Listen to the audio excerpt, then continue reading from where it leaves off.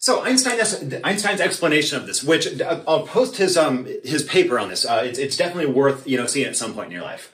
By the way, I'm seeing with the sunset here, I can just see out the reflection that it looks like we have some nice sundogs tonight.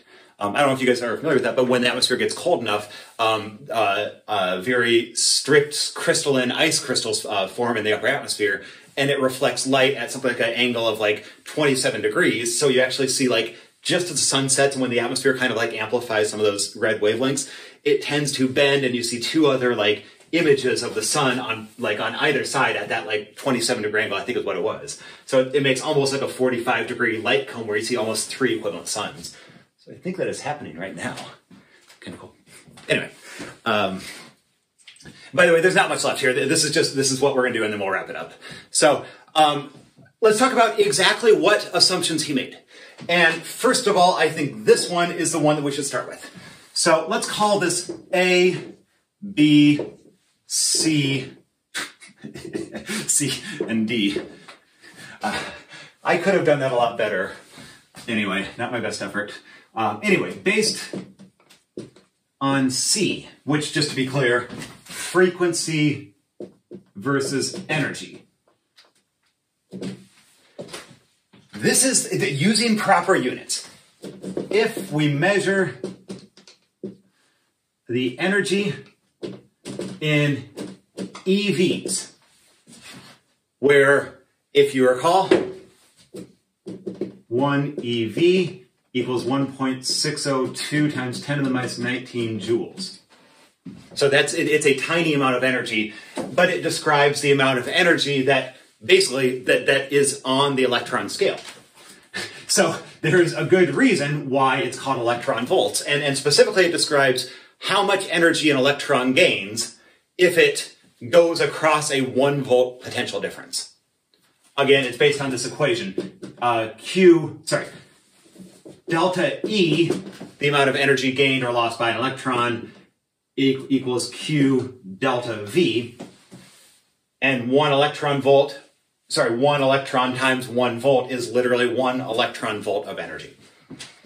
So again, we're measuring the energy in electron volts, and in this axis here, that's electron volts. Here for the frequency, measure frequency in hertz, which is inverse seconds.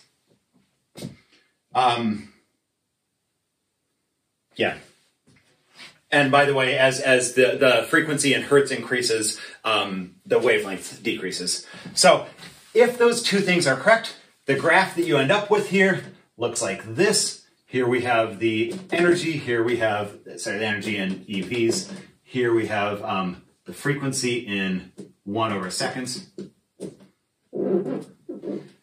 So the slope that we actually measure here, the slope M, has a value, first of all, of, and I want to be entirely 6.626.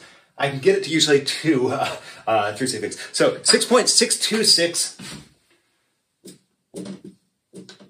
times 10 to the minus 34. Now, in this case here, this is in units of joules of joule seconds. And so I'm going to convert that to 4.136 times 10 to the minus 15. And by the way, just ignore that. The units are going to be EV divided by inverse seconds, or hertz. So again, it's the units of whatever y is divided by the units of x. So really the same thing as EV times seconds. And that's exactly what our units here are, EV seconds. And that's precisely the slope that you would measure if you do this and you use the proper units we've just recorded here. So that's the precise amount of energy per amount of frequency here, basically.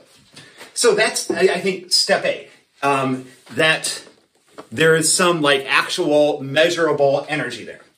And specifically, if we focus on this part of the graph, we can say that the energy now is directly proportional to the frequency.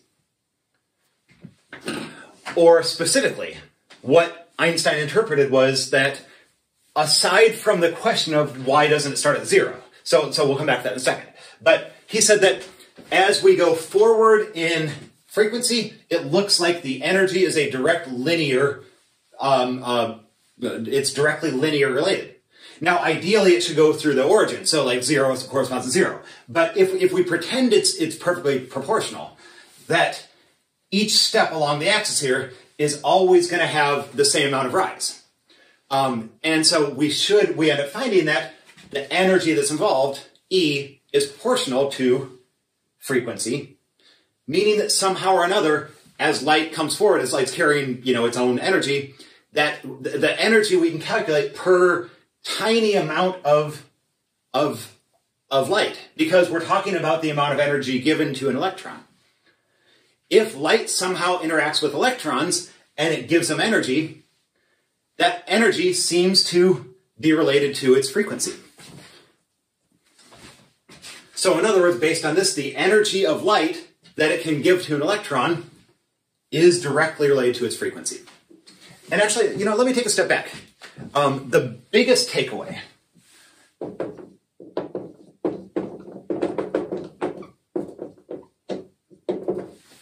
not takeaway in the British sense, we're not doing takeout food. The biggest takeaway here, his biggest kind of explanation was threefold.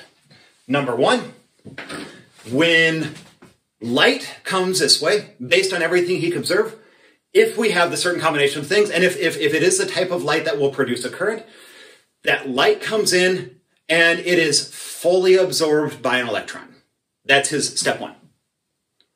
Step two, if that energy that was absorbed by the electron was enough to free it from its atom or its nucleus. In other words, if whatever that wavelength that we now have had at least enough critical energy in order to transfer it to the electron, it will escape its nucleus. So there is a threshold amount of energy an electron needs to gain in order to jump ship and start flowing across that gap. So by varying the frequency, we can in fact give more and more energy to electrons and cause them to actually overcome that attraction they have to the nucleus. And then number three, this is the big one. And so I'll write all this up in a second.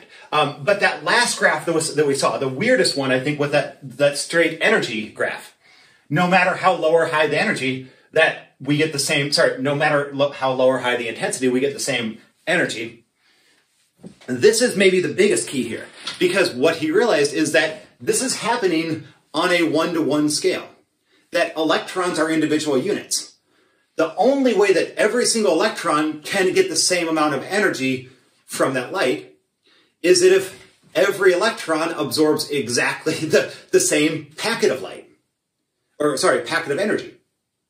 I really screwed that up there because this is kind of a big crescendo. Like the fact that if there's an electron here and all of those electrons end up flowing through the wire with the same energy, that means they have all received exactly the same amount of energy from the light that hit it. And really the only way that's possible is if light is broken up into little tiny chunks, each of them with that exact amount of energy.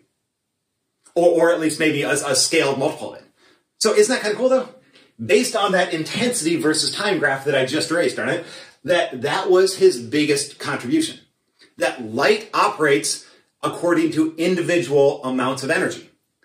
And each little tiny bit of energy is transferred by a single packet of light, if you will.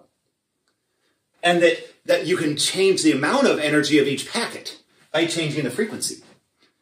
And you can change the amount of current going through the wire by simply just adding more and more of those packets of energy to the beam. And that's exactly what he realized that ramping up the intensity of that beam is.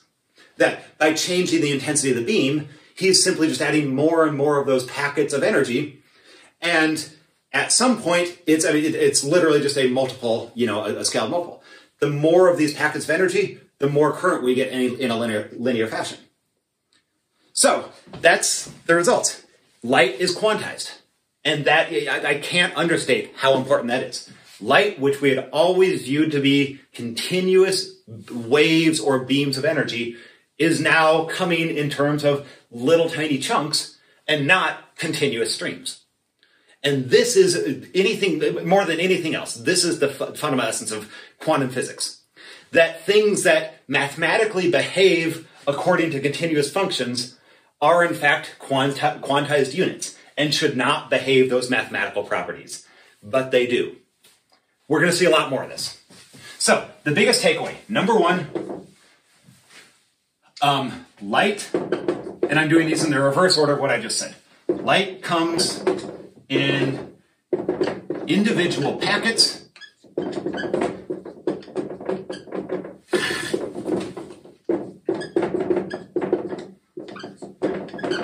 of energy called photons. And this is the first time I've used that term where I feel like you fully understand where that came from. Number two, each photon carries exactly this much energy. Where those two values that I just quoted, if you use that first one, 6.626 times 10 to the minus 34 joule seconds, that will give you the answer in joules. In this case here, if you're using electron volts, you multiply that by the frequency of a photon. That gives you the energy in electron volts. So anyway, that's his explanation for exactly how much energy a photon must have. Now, number three. Every metal has a distinct amount of essentially like attractive force that holds the electrons to each proton in the nucleus. And for each individual metal, there's an amount of energy required to release that electron from its electrical attraction. And we call this now the work function, W. And it's going to be typically on the order of electron volts. And it's basically saying how much energy is required to pull an electron from what we now call the ground state out to ionization.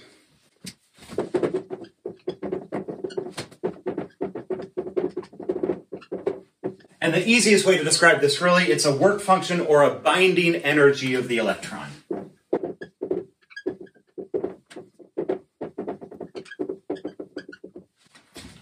So it's the amount of energy that each electron, at least in its lowest level, has to overcome to leave that atom. And by the way, that's the reason why there's a critical frequency. That below that frequency, each photon simply doesn't have enough energy to release that electron. So what happens is you might heat that electron up, or it might simply be reflected, but it won't be absorbed, or at least it won't release the electrons if it is absorbed, I should say. And then finally, the last result here that I will add. So if it's not clear, the number of photons released is not related to the energy of the photons. If you increase the energy, that's not number 3, this is number 4. If increase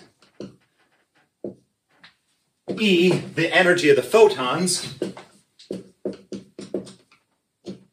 you do not increase the current.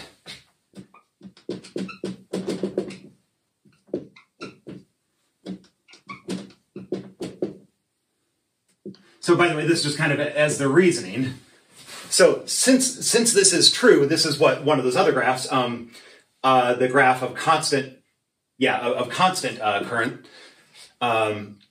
So if that's true, then what that means is that every photon has to interact with only one electron. That let's say that photon has three times the amount of work function, or 3 times the amount of binding energy. That photon can't distribute that extra energy to 2 other extra electrons. That photon can either give that electron all of the energy or none of it. And specifically, if the photon just has too much energy, all that happens is the electron is released with more energy too. So this is the explanation here. Each photon only interacts with one electron, giving it either all or none of its energy.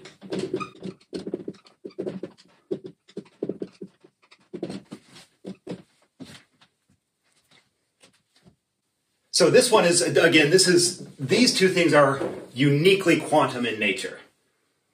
That you can't predict either of those to be true. You know, if you had a big 3-ton ball landing on me and two friends, we would all three absorb the energy. But quantum mechanically says only I can absorb the energy. Now, finally, the last thing here, increasing the intensity of the light simply just increases the number of photons. The intensity equals number of photons. So by providing a higher number of photons per second, we release more electrons per second.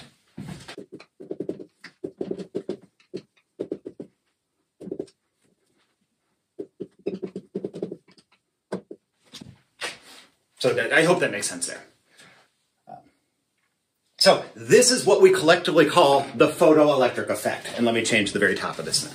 So this is really what the explanation of the photoelectric effect is.